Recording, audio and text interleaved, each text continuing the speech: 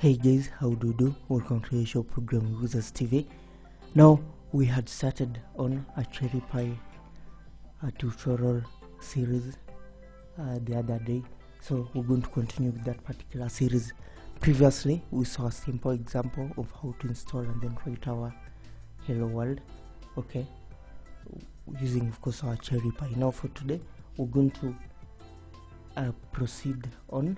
Now for today we're going to, you can see right here, we're going to make, of course this is what we're going to make right here. You can see now our example, we have improved it of course right here to have a navigation bar right here as well as a footer, and then of course a list right here. So we're going to see how we can pass data from our HTML to of course our CherryPy, okay, no, from our CherryPy of course to our HTML, and then of course display that particular data in a list. You can see this is a list right here, and we're going to use the Jinja, okay, we're going to use the Jinja templating language.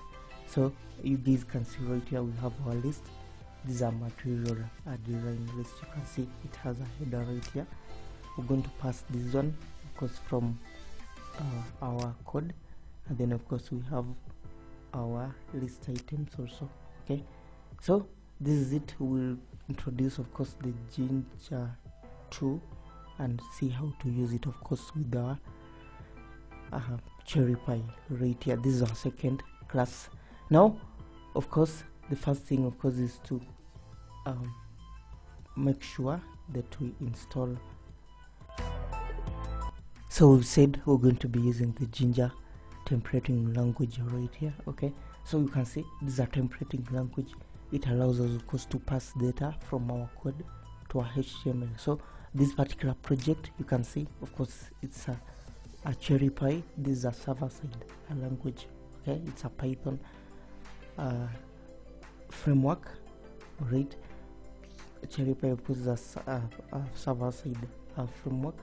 Then what should we want? What about, like, say for example we want to pass in data, we want to pass data from our Python code of course to our user interface, okay. So in that case a templating language is going to help us. The first thing of course is to install our CherryPy. Now of course you have to make sure that Python is installed in your machine. So navigate over to your project right here, okay. Then of course once you are in your project, we're going to move over, navigate over to where your project is right here via the command line. Then of course you go ahead, use any, you can use the easy install or of course the pipe right here to install a CherryPy. Just copy paste it right here, then of course have it enter pip install Jinja 2. This is going of course to install your Jinja. So in my case mine is already installed. You can see what is showing me, requirement already satisfied, okay. So we already have it installed. Now let's proceed over of course to our code. So the first thing of course is to fire up our IDE. So we're going to have our right here, this is our project structure. You can see we have a folder public. Inside our folder we have the CSS. Of course we're using the materialize a theme right here to theme of course our application, okay. So we going to have it right here. So once we have that one, of course we're going to have it inside our index. Let's start right here of course with the index.html. This is just a basic HTML file. You can see we have our doc type HTML5. Then of course you open our tags HTML. We also have of course our header section for our project. We have the navbar, then of course we have the body, and then of course the navbar right here, okay. Then we have the container, then the footer. Now if you come to exploit inside the navbar, as you guys can see, we have of course the home right here in our menu, okay. So if we come right here, you can see we have our green navbar right here, and then a green footer. So of course this is the navbar, then this is the content section, and then of course this is the footer. It's a very basic HTML template right here inside the container. So you can see what you are saying in fact we're going to come to this part later on, but then of course we have our footer right here. So that's our HTML file. So go ahead, create a new file, index.py. This is of course our Python file right here. Now the first thing that we're going to do is we're going to import our let's go ahead, this is one of the packages of course that we're going to import right here. So import OS, then of course we go ahead import a CherryPy. Okay, so we go import CherryPy, then of course we're also going to import environment and then the file system loader. We're going to see the importance in a short while. So the first thing, of course, just before we start, we're going to get the current directory. Okay, why are we getting current directory? Because remember, we'll want to style our application. You guys can see that our CherryPy application right here, you can see we have of course this material design theme inside our app. Okay, so we want to style it, and then of course we want to load our style.css as well as the material.main.css. we want to load those ones.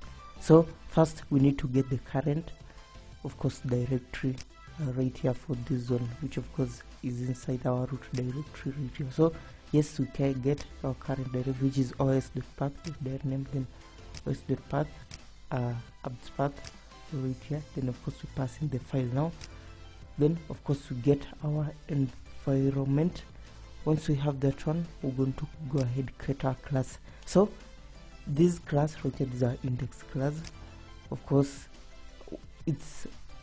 we're going to use it as the controller. Okay, especially if we're coming from other MVC frameworks, and especially from the PHP side, you can think of this our class right here as the controller. Okay, it's going to get our requests and then of course handle those particular requests. So in this case, of course, we're just going to have one action method that's going to get routed right here to our home page. Then of course we come, this is our index. Okay, so take note of this one right here, a CherryPy.expose. This particular method expose right here is going to make this particular, of course you can see this is a method in Python, a def index, then of course we're passing in the self, then of course we're going to be returning a value right here. So what's happening right here, this is a method, but then we're going to expose it of course to our CherryPy. So CherryPy is going to of course route it to our home page. Okay, so of course if we run our application, this one right is going to lead us right up to our home page. Now what we're going to do, of course, because we need to pass data via the Jinja, we come right here. Remember we had imported our Jinja right here. Okay, so template equal to environment.get template. What's our template? Our template is this index.html. So we're going to load it inside this particular template variable. Then we're going to render our template. Okay, of course our Jinja is going to then convert our template right here of course into pure HTML that of course can be shown to the browser, but then we're going to be passing in some data. So we come right here, rend template return template.render title, then amazing universe, then of course we have the description. We're passing in the title right here, then we're passing in the description, then the list header, then of course the galaxies. So you can see the title of course is a simple string, then of course a description, a string as well, list header, a string, and then of course the galaxies right here. We're going to call of course a method get galaxies. We're going to define this method in a short while. Then the site title also is a simple string. If we come to our template index.html, you can see we have right here for instance in the galaxy, for this is a for loop right here, then the galaxies, okay, that's going to be passed to us.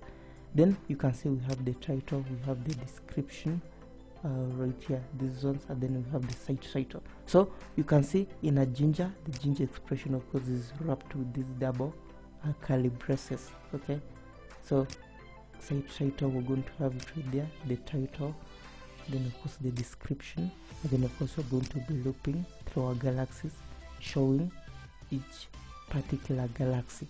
Alright, so let's proceed on. Let's go ahead, define our method that's going to return as an array. So you can see galaxies, we're defining a simple array right here containing our galaxies, and then we're returning it. So inside our galaxies right here, we just call the self.getGalaxies. This is going to return for us this particular array that we just defined. So this is it. We have the index, and then we have the get galaxies. Take note, of course, in the index we're exposing it right here so that it can be accessible via the URL. Okay, it's that simple. Then of course we come right here, if name equal to main, then we have this particular configuration object.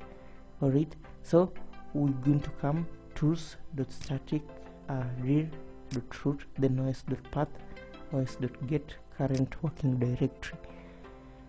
So if we come right here, then tools.static dir on equal to true, then tools.static dir equal to public. If we come right here, you can see how we are, where is our imports inside the header section. So you can see we're importing, of course, our items right here so that they can be rendered, because we have right here static, then of course CSS, then materialize. Okay, so these particular static files, of course, they're inside our public. So this particular public directory, we're going to marking it as our static right here. Okay, so we have that one. Then last but not least, we're going to call our quick start. Now the quick start method is going to start our application. So CherryPy.quickstart index, then of course the root directory, then of course we pass in our configuration. So that's what we're going to do. Then of course we run our application right here. So if we run our app, then we come to this one, you can see our application is getting rendered right here.